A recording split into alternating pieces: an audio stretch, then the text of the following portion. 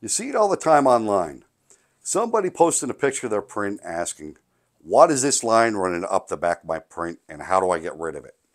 Well, the usual answer is, of course, that's the Z-seam. All models have them. You can try to hide it in a corner or on the back of the print, or you can set the Z-seam to randomize so it scatters it throughout the vertical axis of the model. But it's going to look like a bunch of plastic zits. Beyond that, there isn't much you can do about it. And all of that is pretty much true. There isn't much you can do about it. Well, until now, that is.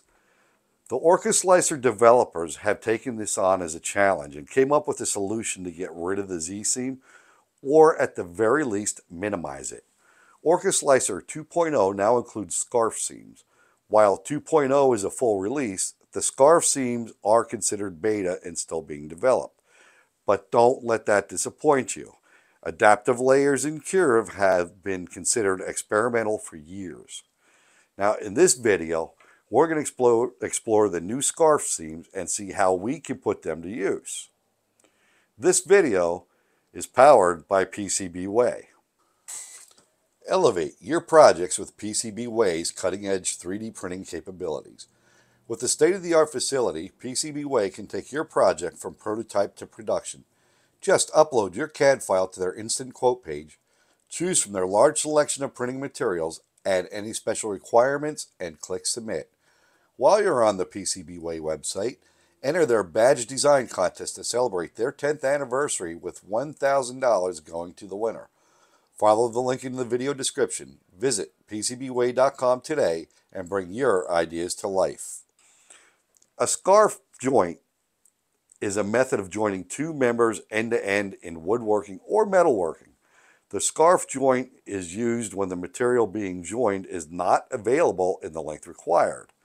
Now, the folks behind the scenes at Orca Slicer brought this same technique to 3D printing to help eliminate the unsightly Z-seam. And of course, as usual, I've rambled on a little bit longer than I probably should have. Let's open up Orca Slicer 2.0, load a model, and see what we can do with the scarf seams. I'm Bill, and this is Pushing Plastic. Okay, so I have a simple part loaded up. Just a cylinder, 50 millimeters in diameter, 75 millimeters tall. I wanted something round because, let's face it, when we see the seam, it's usually on a round object. Otherwise, we could hide it in a corner. Now, I'm going to be printing this out on my K1 Max, and I'm going to use free mover PLA, and I'll be using my standard 0.2 millimeter settings. So we'll slice this up and print it out so we have something to compare our results with. So let's go ahead and do that. So here's my baseline print with my standard settings for the K1 Max and my filament. It looks as expected for something as simple as a cylinder. You can see the Z-seam running up the back pretty much as advertised. Let's jump back into Orca Slicer and enable the scarf joint, make a few settings, do another print, and see how we do. All right, let's start setting up our scarf seam. So under the quality, I'm coming down to the seam category, and I'm going to go to the scarf joint seam, and I'm going to go ahead and set this to contour and hole.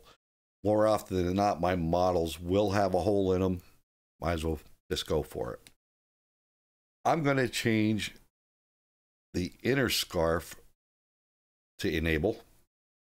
I'm going to go ahead and set my enable conditional scarf joint right here. This will help smooth the outside where, like a standard seam, just doesn't hide the seam at a sharp corner.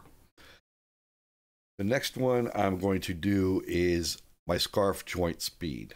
I'm going to go ahead and change this to 100 millimeters per second. You could also go with the percentage. I'm going with 100 millimeters per second. Orca recommends a speed lower than this. They don't say what, but I'm going to go ahead and use 100 millimeters per second as my starting point, and I'll adjust downward from there to fine tune it.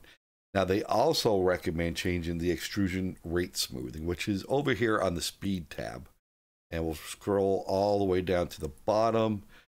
And what you need to do is think of this as a speed ramp.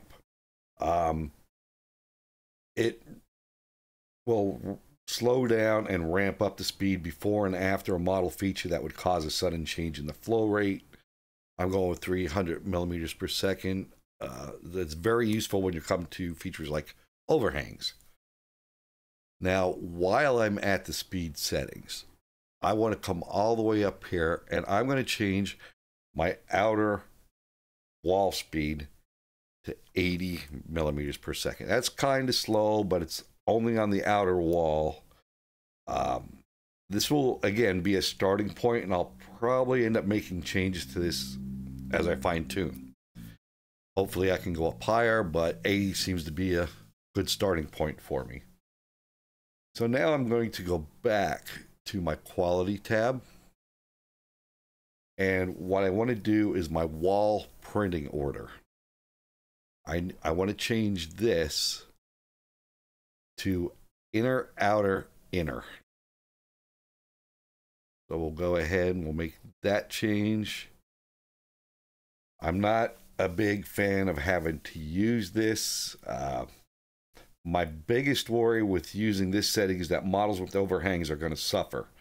This is something I definitely want to do more testing with. All right, so think of what else do I need to change here. And I think that's going to go ahead and do it. One thing I want to experiment with, and I'll do multiple prints, is I'm going to leave my wall generator at Arachne for now, but I also want to see what it does in classic mode, if there's a difference or not. So let's go ahead and save this. I'm going to keep this as its own profile setting, because if I have a model that I don't need to use this, I'm not going to use it. This is only in beta. I'm sure there's going to be enhancements to it later on, but let's go ahead and I'm going to save this one, and I think I'm just going to call it K1 Max Scarf. Yeah, let's add seams to it, and I'll go ahead and save that. All right, let's go ahead and slice this, and we'll print it, and we'll take a look at what our results are. So here's our model with our newly updated settings, and it actually looks pretty good. I have to admit, I'm impressed. If you're looking for the seam, yeah, you can find it, mostly because you're looking for it. It's not right out in your face. I'm impressed with what I'm seeing. Now, I did this print using the Arachne settings, but I also went back and I printed the same model with the classic settings. So to me, they both look equally well. What do you think? Let me know down in the comments. All right, so that was pretty interesting, but let's jump back into Orca Slicer, make a few more changes, and see how the scarf seams handle it. All right, so let's make a few more changes and turn the cylinder into a cup. All right, so what I'm going to do is change my walls. I'm going to leave my walls at 3. I'm going to change my top to 0, no top layers. I'm going to change my infill to 0, and I'm going to leave my bottom at 6, and this will give us a cup. And we'll take a look at this real quick. And as you can see, basically it's a cup. We got a bottom, and we have an outside, no top, no infill. Let's go ahead, and what we're going to do is we are going to leave all of our other settings alone. So we'll be using a scarf seam on this, and let's see what happens. All right, so here's our prints. This one is with my stock profile settings. It looks pretty much like it should. A big old seam running up the back right here. But here's the version with the scarf seam, and it's looking really good. Again, I'm impressed with what I'm seeing. The folks behind the scenes at Orca Slicer seem to have done a great job. But I have one more test I want to try. Let's see how well scarf seams work while using variable layer heights. So let's go ahead and jump back into Orca Slicer, set up a print using variable layer height and a scarf seam. Okay, so this test I'm kind of looking forward to. What I want to do is I want to apply adaptive layers. So I'm going to select my object. I'm going to come up here to the variable layer height. And I'm going to go ahead and select the adaptive layers. Let's change this more towards quality. Let's just take it down a little bit more. There we go. And let's add some smoothing to it. And that's looking pretty good. So I'm going to go ahead and I'm going to slice this with the adaptive variable layer height.